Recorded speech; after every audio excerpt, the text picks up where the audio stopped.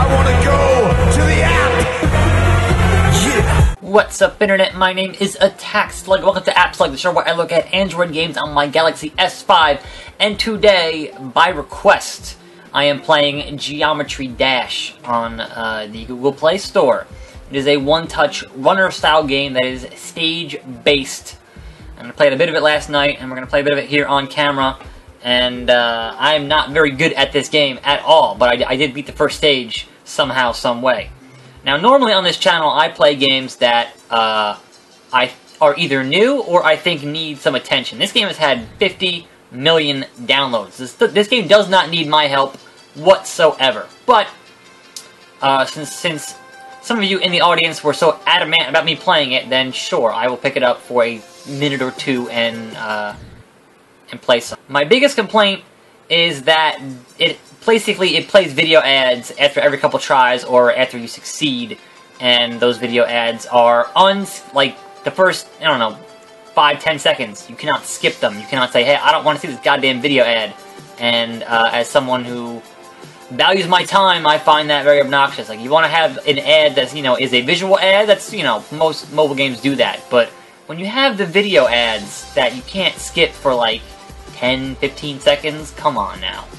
Like, that just makes me not want to play your game at all. Even though, obviously, if you spent the $2 to buy this game, then, that wouldn't be an issue. But, as we all know, I typically don't buy mobile games because I don't play them enough to give a shit. So we're gonna pop out of this stage here. I did finish that stage, I can assure you. We're heading to stage 2 here, back on track.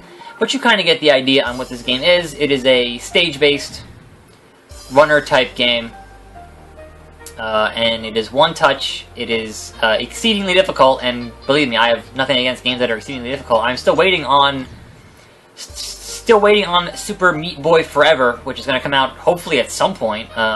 Team Meat tends to take their sweet-ass time on those things, so it is not out yet, but I have no problem with games that are difficult for the sake of being difficult. Visually, obviously, this is nice. The audio's nice. Like, the presentation is what you'd expect from a mobile game, in that it entices you to keep playing it because it looks and sounds good. And obviously, all video games should strive to that ideal, but not all of them actually reach it. But what you're seeing here is pretty much the extent of what the game is. Obviously, it gets way harder.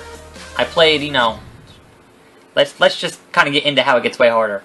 Back to the stage select here. So, in the free version here, you got 8 stages. And so we're going to hit up Time Machine here, which is the hardest stage in the free version. And, yeah. I've gotten past this, but not that much farther past this. So, I don't know why sometimes it auto-jumps me. Like, I'm not touching the screen, but it still, like, auto-jumps, which is weird.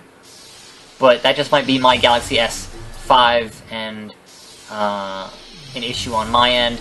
But, yeah, it's the sensitivity. And then look at the screen here to kind of get past this part. Yeah, so what it's doing there is it flips you upside down, and that makes it harder. Because obviously, anytime you're going to alter your perception, it's going to make it more difficult. And I haven't gotten that far past that.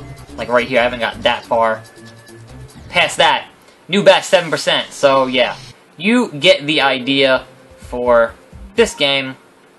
It is Geometry Dash. It is available on iOS and Android. There is a free version, and there is a paid version. You want to pay $2 to get rid of all the ads.